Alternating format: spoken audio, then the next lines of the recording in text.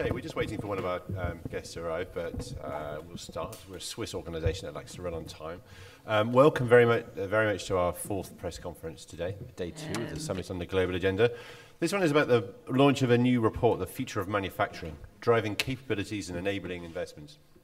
We're digital first here at the forum, so this is available online. It will be launched immediately, and hard copies will be available later. So I encourage you to first look on our website if you want to download the report. It's a collaboration with UNIDO and the forum, of course.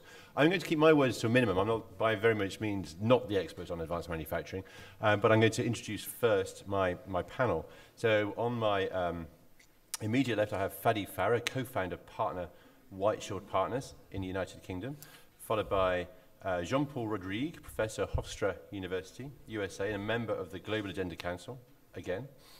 Third, we have Augusto Louis Alcorta, Director, Development Policy, Statistics and Strategic Research at UNIDO. After, on Augusto's left, we'll be joined by Badr Al-Olama, who's just on his way from another meeting, will be with us very shortly. Badr is the Chief Executive Officer of Strata Manufacturing, which is a Mubadala company investee, and also another member of the Global Agenda Council. And right on my far left, last but no, by no means least, is Jennifer McNelly, the President of the Manufacturing Institute, and again a member of the Council. So I'm going to ask, first of all, for Fadi to provide a bit of context around the reason for this launch taking place. Thank you, and I want to address it through two questions. First, why manufacturing, and what we have been doing about it. Why manufacturing? First, it represents about 1/5 of global employment. Secondly, it's a major driver of capital investments, knowledge developments, and innovation. And third, according to some analysis, it has a very high correlation with GDP growth. The more you industrialize a nation, the more your GDP grows. Now, the question is, what do we do about it? And this council has been working very hard compiling in this report the future of manufacturing, driving capabilities, enabling investments. What are drivers of manufacturing capabilities, and where are potential investment opportunities?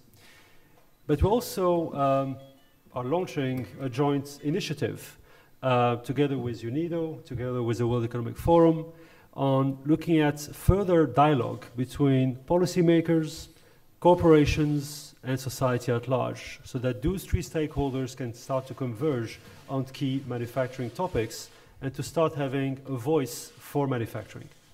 With this in mind, I would like to hand over to Jean-Paul to tell us a bit more about the content of the report. Okay, thank you. Just to let you know, it's about a report with 4 major sections. Basically, each one dealing with a specific dimension, and with the introduction, basically underlying the need to focus on capabilities more than, let's say, comparative advantages or competitiveness. That's a new term which is coming up.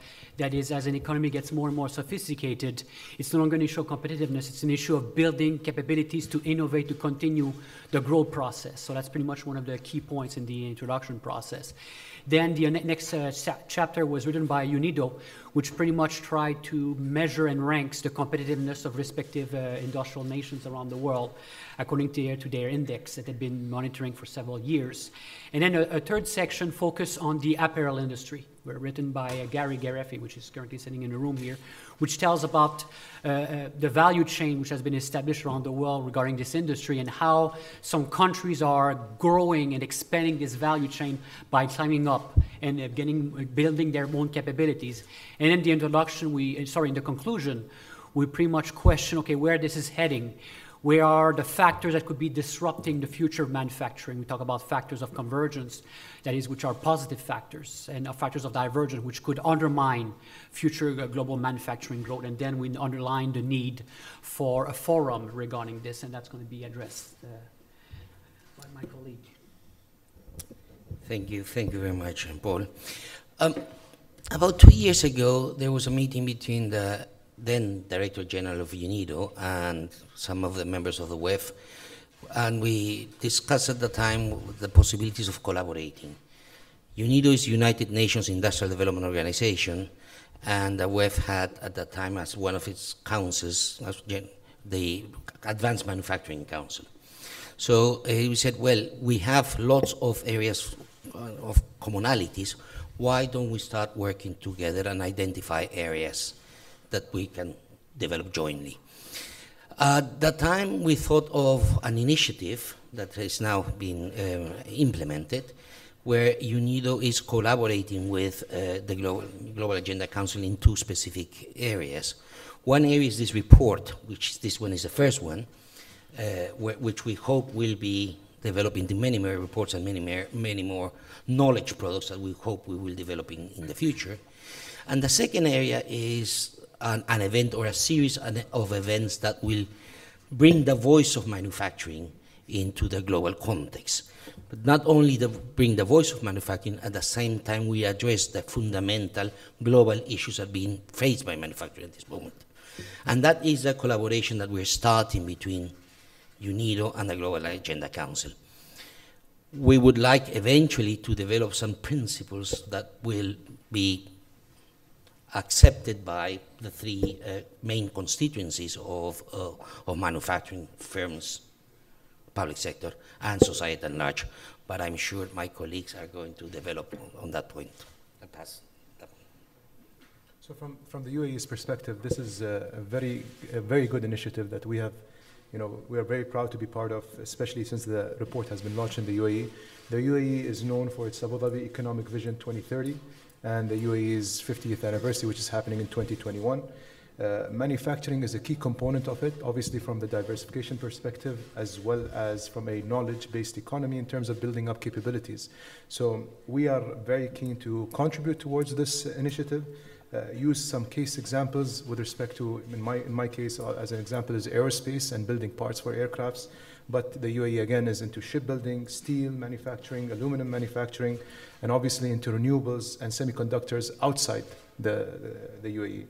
The concept of global value chains, the concept of capabilities development, very close and very important to us. So we are very, very proud to be part of this. Thank you. Jennifer. So as we look to the future of manufacturing, and as current chair of the GAC, as we begin a new session, we actually ground our strategy both in the context of building capabilities, but really the global value chain. And as we look to this future, we actually bring in the core constituencies of individuals, of governments, and of civil society, and how we do that mutually benefiting all for inclusiveness, sustainability, and sustained manufacturing. Thank you. Happy to open the floor to any questions. Okay, I have a couple, so please allow me to indulge myself. Jean-Paul, you mentioned the challenges facing and opportunities facing manufacturing. You mentioned divergence and convergence. Perhaps you could elaborate more on these specific challenges. Okay. What seems to be converging is basically what we talk about around the world. People agree that the future of manufacturing is about skills, about the development of skills, either by the educational system or within the corporation itself. This is very, very important, for instance. We can talk about also convergence. Countries more and more agree, and the example of the United Arab Emirates is very good regarding this, that they need to be a system that fosters innovation. And it could be part of national policy, it could be part of individual initiative. That's a factor, I must say, of convergence. Those are examples we'll use. And what I mean about divergence, what could be problematic about the future. And we mentioned here that the issue of, for instance, of political instability could be a great factor. Again, a major reason around the world where there's very limited investment in some countries, basically people don't trust the politics, don't trust the long-term prospects of an economy. Simply, we cannot do business there. And also currency fluctuations could also be a problem. Access to resources are other examples of these factors of divergence, I must say. So that's some examples. Maybe if I could add a few words on this.